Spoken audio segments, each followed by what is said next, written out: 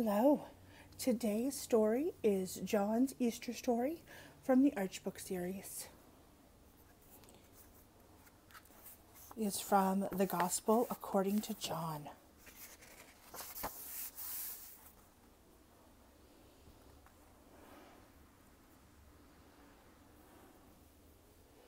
I'm John.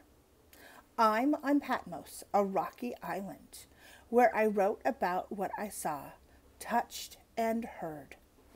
God sent me to tell you of his master's plan and how from the start there was Jesus, the Word. I may be an old man, now grizzled and gray, but once I was younger and busy like you. On the Galilee Sea I fished right night and day. Then Jesus called to me, and to him I flew. Long before this day, now listen as I preach, I followed Jesus as he traveled along. For 3 years I saw him heal people and teach that he came to forgive and right what was wrong.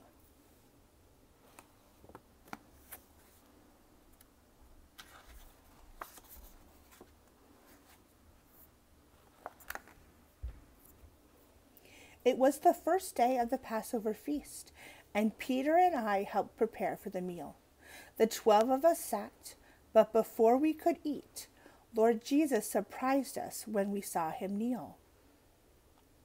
With a bowl of water and a linen towel, Jesus washed all our feet of filthy road dust. And Peter, the bold one, exclaimed with a howl, "Now clean my hands and head, Master, if you must. Except for your feet, you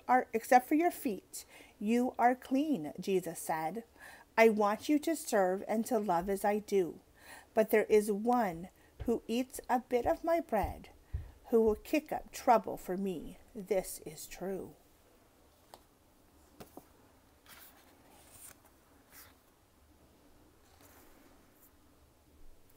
Jesus gave each of us some bread and some wine. He said, "Here's my body, my blood shed for thee. Remain in me, friends, just like grapes on a vine, and often do this in remembrance of me."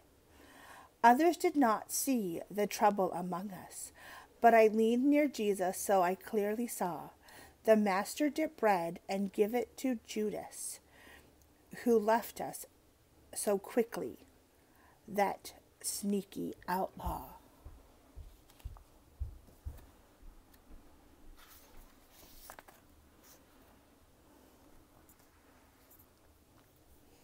Then a few hours later we hid in that room. Gone was our master, yes, gone was our dear guide. He had gone from us into the darkest gloom. The enemy took him away to be tried. Soldiers had found him in a garden of trees. Torches blazed brightly as Judas kissed his face. They grabbed our Lord. Oh, how I wanted to flee! But I followed the Lord. With them I kept pace.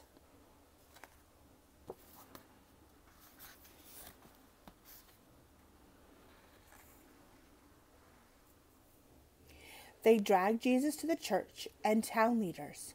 He spoke truth to them all. They just rolled their eyes. He spoke truth to Pilate, who gave in to fears. He faced the crowd, who kept yelling, "Crucify."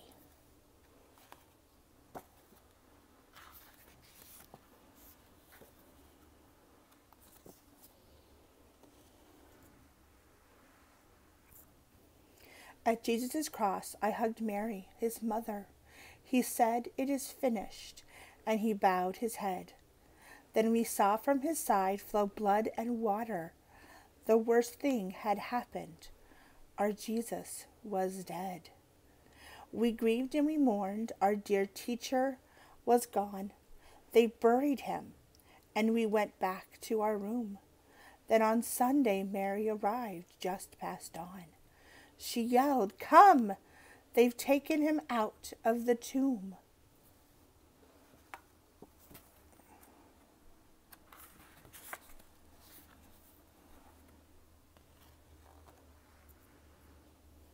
The others just raced, but the others just stared, but Peter and I raced.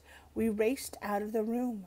We ran right away. We saw the stone rolled from his burial place. This was what we now call the first Easter day. Jesus came, and he blessed us that very night. Receive the Spirit, he told us, and forgive. That Easter I realized God's grace-filled night. Jesus rose, so we'll be forgiven and live. The end.